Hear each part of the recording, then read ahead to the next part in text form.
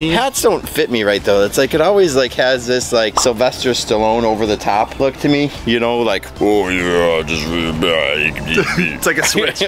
Plant time. Here we go, boys and girls. We are going to build a pondless waterfall. The easiest way to learn something is to teach it. We are rocking and rolling on this pond. We appreciate you guys tuning in. Hey everybody.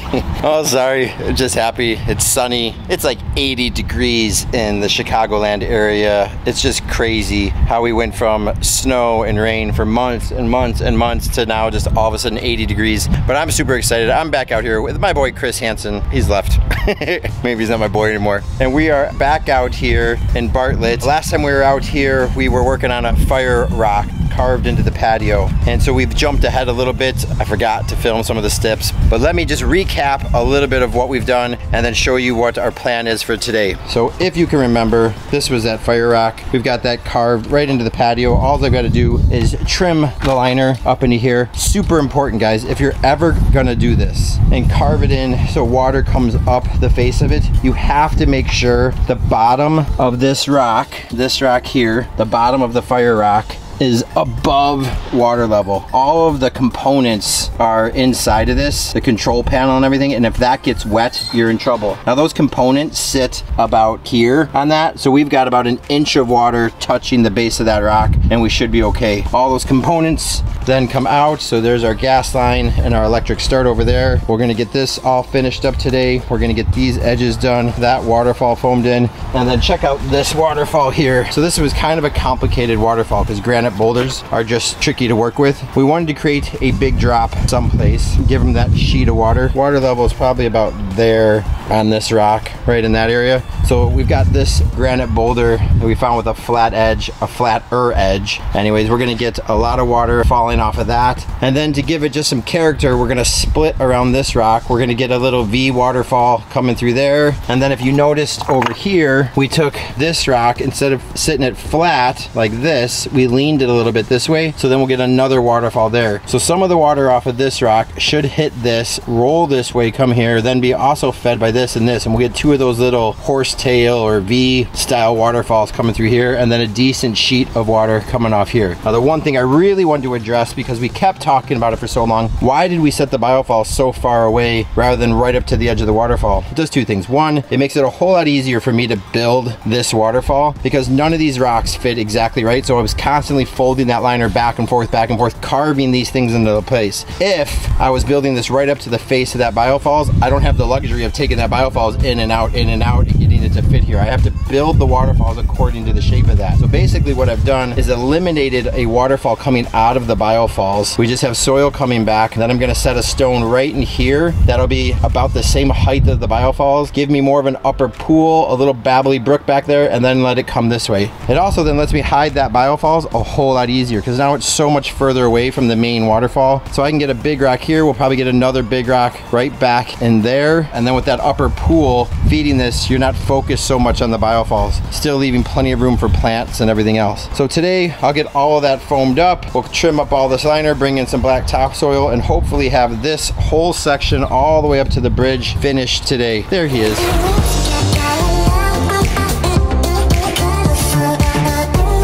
I don't always move dirt, but when I do, I wear sunglasses.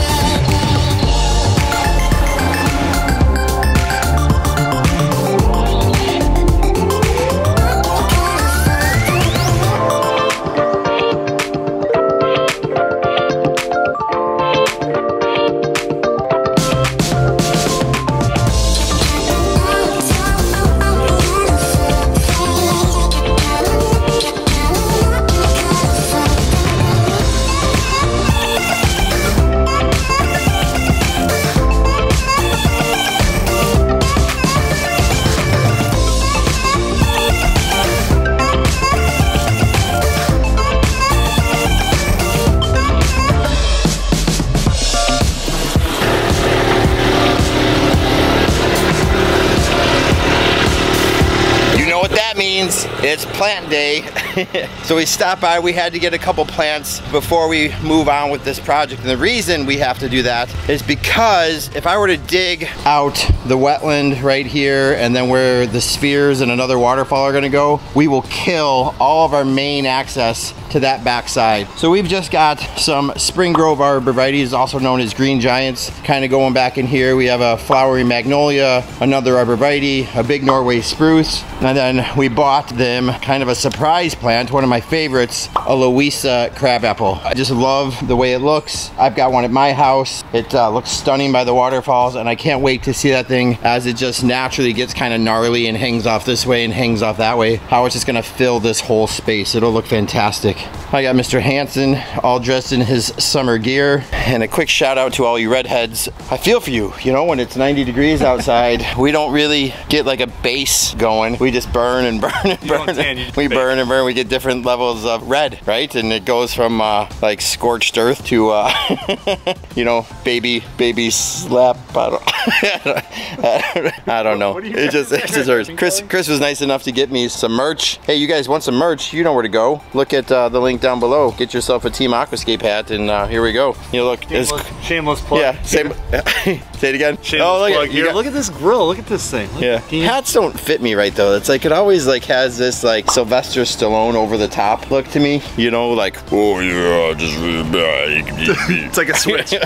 That's what I need today is the switch. There it is. Plant time. Here we go, boys and girls. Hanson. Oh, Hanson.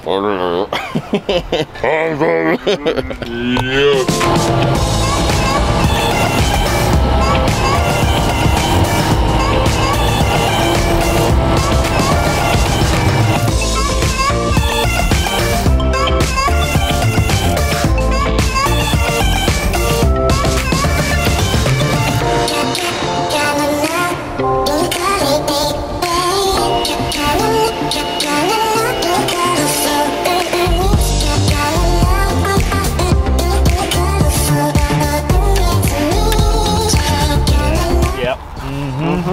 A little bit of this isn't bad, but we got some good soil that we're going to bring in later. We'll talk about that when I have the energy to talk about it. It's good to mix the native soil with the good stuff, you know? It's like acclimating fish. Yep. Right? It's like acclimating trees. Plants. So these are those Mission arborvitaes? These are those Spring Grove or Green Giant. Got it. So these things get, you know, unlike the compact ones, their branching structure is a little bit more airy, and they'll grow more out like this and still stay in that pyramidal form. But the key thing is they'll touch each other. So in, I don't know, 5 years, we'll come back, we'll check it out and see what it looks like. You guys stay tuned. We're just doing a big hedge, privacy hedge. Yeah. Good, so we got 5 going over here. You got 2, 3 of them in. Another arb, magnolia arb. All right, things are definitely coming together. It's amazing just how a few plants really start transforming things. But we got a Colorado blue spruce in there. We got our Louisa crab planted up in here. Again, that's just gonna be so cool. We started bringing in some topsoil to kind of top dress everything, give some of these plants a chance. Obviously, we've backfilled with some compost, that kind of stuff. We even started working on the pathway here. So we've got this all excavated out. This is gonna be a crushed stone pathway. I love using the crushed stone. It's just simple, it looks great. It looks elegant, it's easy to maintain, and we can get it in black, which looks really cool, especially when you get green plants on it. The black just makes the plants pop. So we've got this secret pathway. The main pathway comes from up here, obviously from the patio. We're gonna try to get another step in here that's gonna come over to here and then Y off this way. This main pathway leads to the bridge that takes you over to the future patio and everything else over there by the edge of the pond. This side is a really narrow, just a 30-inch wide pathway that's gonna take you over to what I'm calling the meditation area. So imagine this plant creeping over, imagine that blue spruce getting really tall. We'll probably do another spruce of sorts right in here. Eventually, you know, 5, 8, 10 years down the road, I'd love to see these things kind of almost touching each other. As you walk through this forest of green and the plants are hiding the final destination, you'll come down into this sunken little meditative seating area down in here, giving you a totally different perspective of the backyard, kind of looking back up at the house. So I love doing these things. Sometimes it leads to a fire pit, sometimes it just leads to a resting area, sometimes it leads to a veggie garden. In this case, it's just a place to kind of chill. So the key that's so sunny back here is to get a lot of shade type plants. I really want to get like a big maple or something in over here that can put a canopy out over the top of everything. Again, as that spruce gets bigger and another evergreen gets bigger there, maybe even do like a bald cypress or something over in here, really kind of hiding this whole space.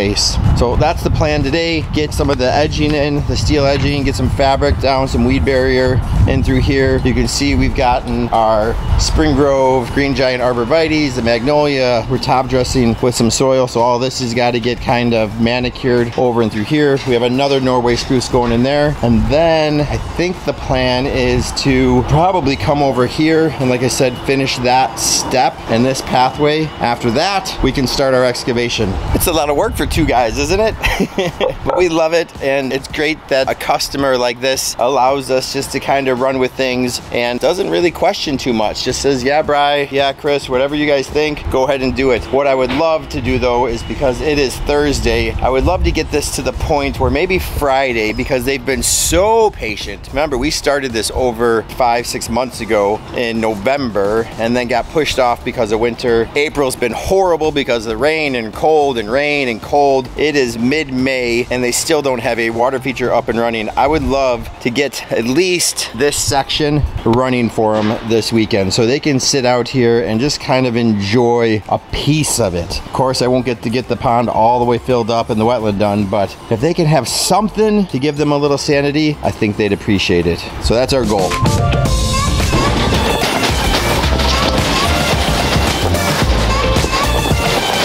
We need those last 4.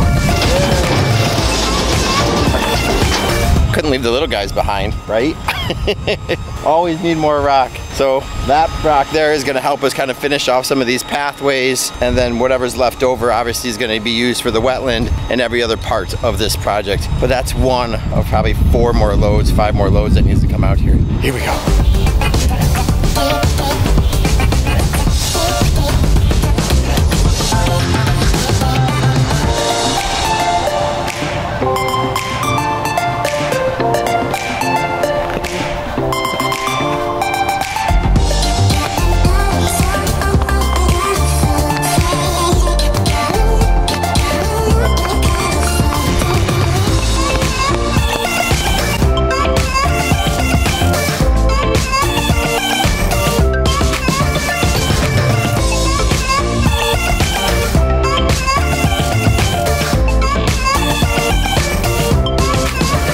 Guys, it's been a long week, but I'm feeling pretty good. It is Friday. Chris and I were out here alone, and it was in the upper 90s, well, mid 90s. I'm not gonna exaggerate. It was like 95. I hate exaggerating, but you know how there's always that, like, it feels like temperature? It felt like 400. Like, it was definitely 400 degrees. No exaggeration. It was a feels like 400 degree temperature day.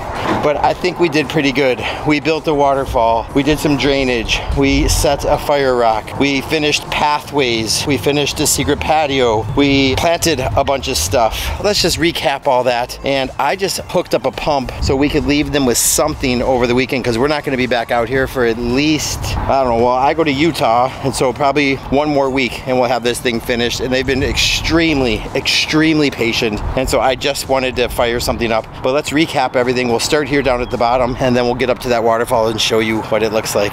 So we came down here. This is gonna be DJ's, well, and you know, I say DJ's, but maybe his wife is gonna use it, but this is definitely one of my favorite little areas. We got the steel edging all placed, all tacked down, everything else. We built this wall, we built those stone steps. We got all that taken care of. There's drainage underneath that comes over to this. So that is all set. We put this spruce in, we put that white swamp white oak in, we put that Louisa crab, we put in all of those arbs, magnolias, Norway blue spruce. We put in 2 crimson king maples. We finished this whole pathway up and through here. We just need all the stone chips to go on top. Came up and through here, finished this pathway today. We got drainage work that goes underneath all this. Daylight's over there. That downspout's gonna feed into it. We finished this whole pathway. Like I said, we got that other maple in there. We did all of this edge work along here, which looks nice. All the edge work around the pond down there. We built these stone steps, and then we got that fire pit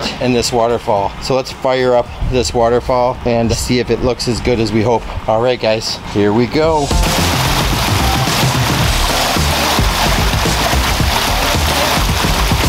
Happy, DJ? Well, I'm glad I came back and put that pump on for them because they are ecstatic. They love it. I'm ecstatic. I'm happy that they enjoy it so much. I can't wait to get back out here and finish this. But that's a wrap for this episode, guys. Next step is to put that wetland filter and some spheres and stuff on. We've obviously got to seam some liner, dig a big hole, get a whole lot of soil out of here. But if you want to see that, you make sure you check in to the next episode where we're going to be fine-tuning all that kind of stuff, getting some grass and making it look pretty. You know, the routine. You know what to do. Tell all your friends. Like, comment, subscribe. Tell me your favorite part, and we'll do it again. Have a great day. Bye.